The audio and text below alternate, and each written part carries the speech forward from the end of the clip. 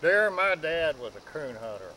And I'm telling you what, I would have probably been 7 foot tall and got a scholarship to play basketball if Dad hadn't walked my legs off coon hunt. And the only reason he wanted me to go coon hunting with him so I could carry the axe, the gun, and all that stuff. You know what I mean? He wouldn't have to carry all that stuff. But anyway, we coon hunted a lot. And we had Dad traded in coon dogs. He'd buy 25 or 30 coon dogs during the summer and ship them into Ohio and Illinois and stuff, you know. He'd always try them all of them. He'd always keep one or two of the very best ones for himself. But this particular winter, now we had one called Big Boy. And I'll have to say this, Big Boy was the absolute best coon dog I ever walked behind. I walked behind all the good ones. Anyway, it's Christmas vacation during Christmas and New Year. School was out. It'd come a snow, and I'm talking about a big snow, like a foot or better. Temperature got down to 0 and below. It drug on for about 4 or 5 days, maybe a week, and I mean, we're getting cabin fever really, really bad. And there were just a few spots on the south hillside you could see open.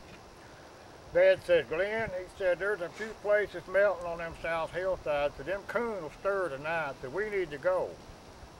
It's still just cold as it can be, you know. I said, all right. So we load up old Big Boy, and we drive down off of that Horseshoe Bend Road and park down what we call the Feltner place. Picked off from there and walked down to the White River bottom. Then walked across the bottom all the way over the river, and we started up that river. Now we're crunching snow, you know, ankle deep, tromping up through them bottom stuff along that river, and Big Boy takes off up that river, of course. Now it's about 4 miles up that river to the toe of the Horseshoe Bend. We walked all the way to the toe of the bend, and Big Boy didn't open his mouth. Dad said, I don't believe the stirring, son. Oh, no. I said, oh, really?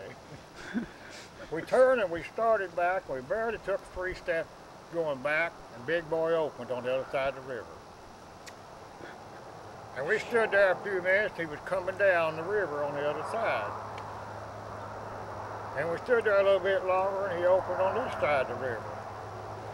And we headed on back down the river, and Big Boy was in front of us. And he was heading down the river after that coon. I said, Dad, I'll bet you $5 to hold on to when he trees that coon to be on the other side of the river. He said, I don't doubt it.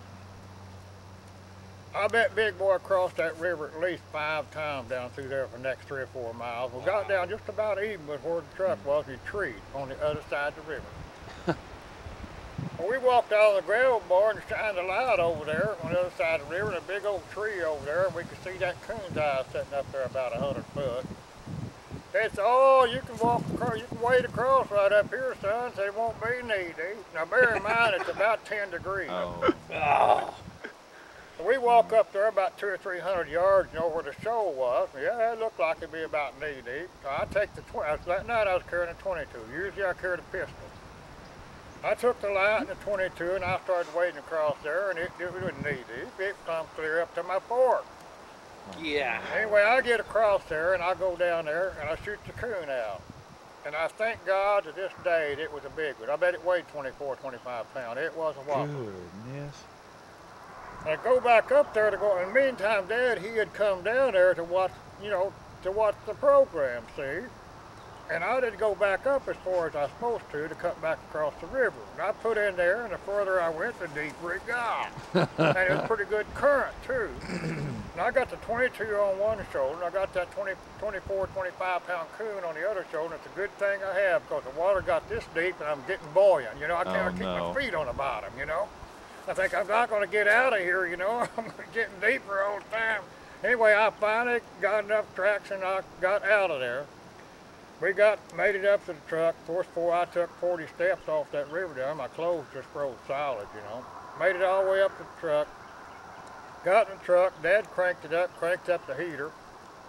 Every little bit, he said, you getting cold? I said, no, I'm fine. I wasn't cold. I had on long handles and, you know, jeans or whatever. Really heavy coat. Soaking wet, froze solid all the way. Get to the house. I barely could get up the steps. Dad had to help me up the steps onto the front porch, and I almost had to cut those clothes off. We like never got them off. Oh, heck. Got some more longhorns on, got in bed, never had a cold or nothing. See? But that didn't make any difference to Dad, you know, about me drowning in that river. Wasn't it? He had 7 kids. He could have got some more. You know.